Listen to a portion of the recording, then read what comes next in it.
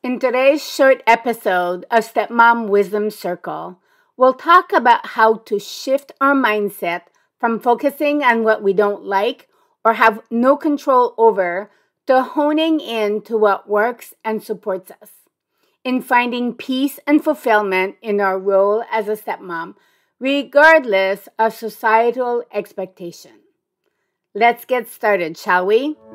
Welcome to the Stepmom Wisdom Circle, a place where we discuss, discover, and explore the complex world of being a stepmom. I'm your host, Claudia Chenevert, the Stepmom Coach, bringing you over 3 decades of stepmom experience and professional coaching wisdom.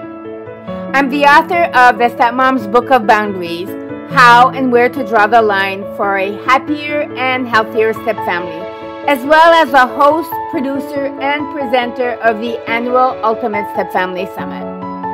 As a fellow stepmom, I understand the joys, challenges, and moments of grace that come with this role. In this short Stepmom Wisdom Circle, I'm going back to my archives, where over the years, I've interviewed and spoken to some amazing stepmom experts, sharing some nuggets of wisdom to inspire, motivate, and elevate you on your journey. So let's get started. Hi, and welcome to this short Stepmom Wisdom Circle tip.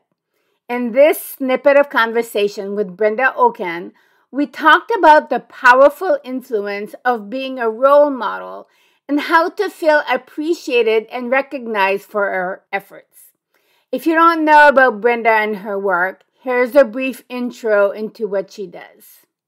Brenda Ockun is the founder and publisher of StepMom Magazine, the how-to guide for any woman who dates, lives with, or is married to someone who has kids. There's a link in the show notes to learn more about Brenda and the magazine. So let's listen together. I love the term being a role model for the kids.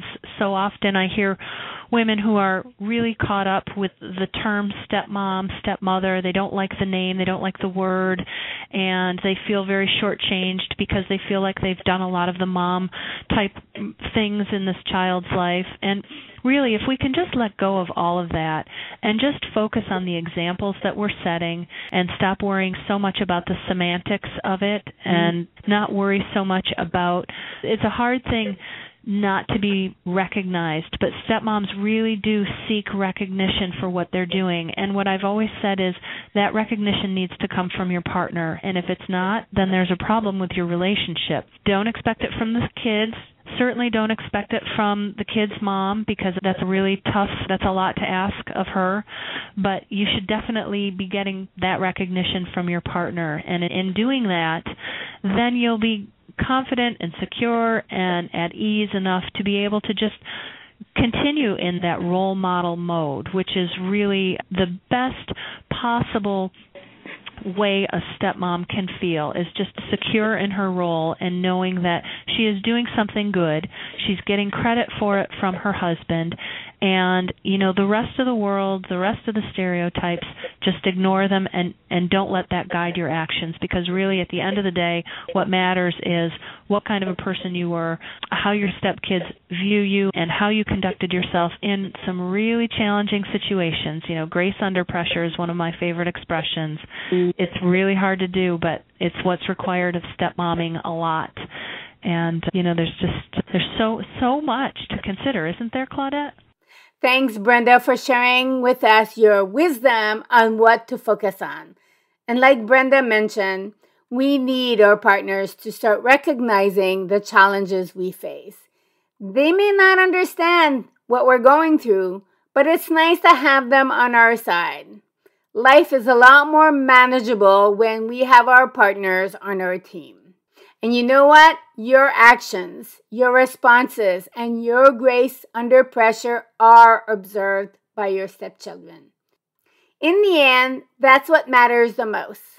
Not the labels, not the stereotypes, but how you navigate through the challenging situations that stepmotherhood often presents. I hope our conversation has sparked some new perspectives and provided you with some comfort, understanding, and the reassurance that you're not alone on this journey.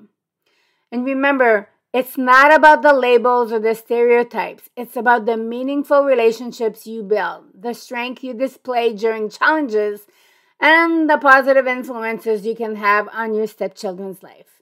That's where your true impact lies. If you found this episode helpful, please share it with other stepmoms who might be in need of some encouragement.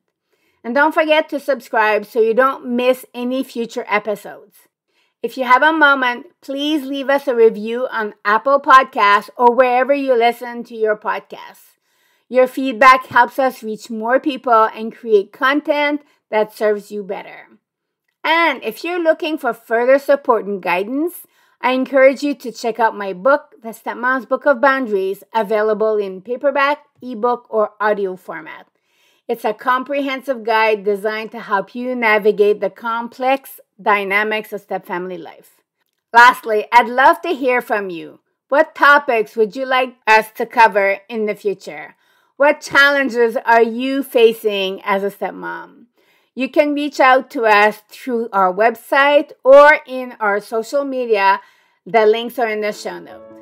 And thank you for tuning in to Stepmom Wisdom Circle. Remember, you are valued, you are seen, and you're doing a wonderful job.